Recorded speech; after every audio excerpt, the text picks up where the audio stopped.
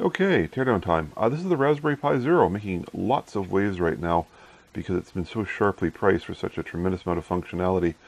In this video, I'm going to take a look at all the engineering and manufacturing that goes on in this assembly.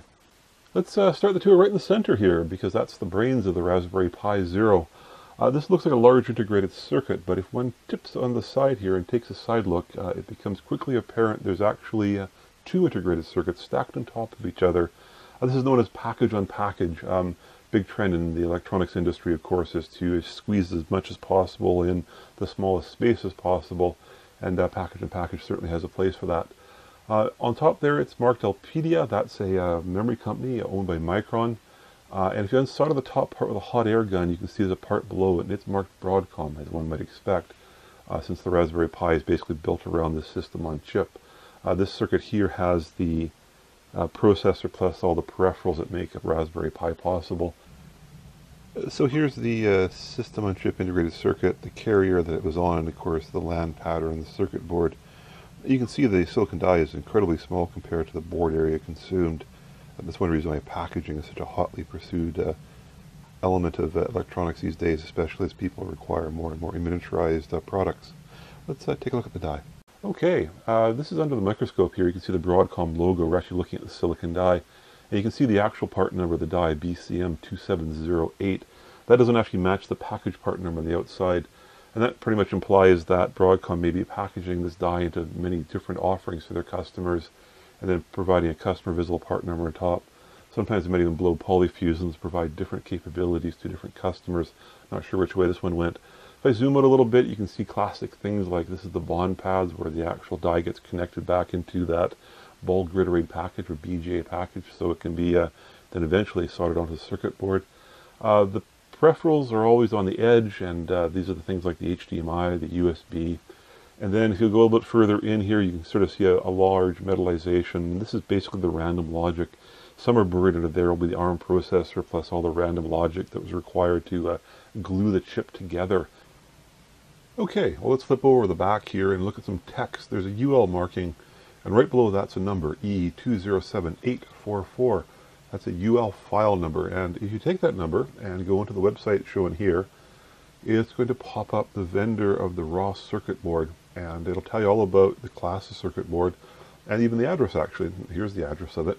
And of course, as you might imagine, you can just type that into Google, and zooms into the street view of actually where the plant is. And of course, if you zoom out a little bit here, it's a city just north of Hong Kong, a very active area for electronics design. A classic bit of industrial intelligence you can do from this number. Below that, the date code, 42nd week of 2015. That's a sell-through, basically, calculation. I now know the raw board is made of the 42nd week. This video is being done on December 6th, so the board, of course, is manufactured somewhere in China. It was stuffed. It was shipped out. I bought it through Adafruit, so my board came out of New York City, then shipped over to the West Coast here. So that's a very short sell-through, basically. That's a number you always check to see if material's moving through the pipeline. No surprise with the Raspberry Pi Zero being so popular that the dates here are very close together. So here's the whole back view, and let's look at this connector on one side here. It's not populated because it's not normally required in the operation of a Raspberry Pi, but I'm pretty sure this is the JTAG connector. Joint Test Access Group is what it stands for. Originally a design protocol for testing circuit boards that they're connected correctly and soldered properly. Later very much expanded, and it's probably the prime interface for accessing the CPU on the integrated circuit. You can get some tools. Let's pop up some typical ones. The search of JTAG and Raspberry Pi pulls up all sorts of rich tool sets.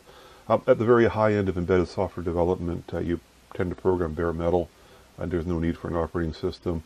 And these JTAG debuggers will actually allow you to single step through the registers, look at absolutely everything. So flipping the board back over, this is the LAN pattern for the BJ SOIC. The Raspberry Pi Zero has considerably less peripherals than the Raspberry Pi 2, so I don't know if they didn't route out some of the traces, but the only way to really figure that out is to actually take a look at the LAN pattern. The Foundation doesn't seem to publish the schematics very quickly, so only the way to find that out. On the extreme right side of the board is a power system. Looks like there's two inductors there, which implies there's probably two buck regulators, basically taking the voltage down from the 5 volts at the USB.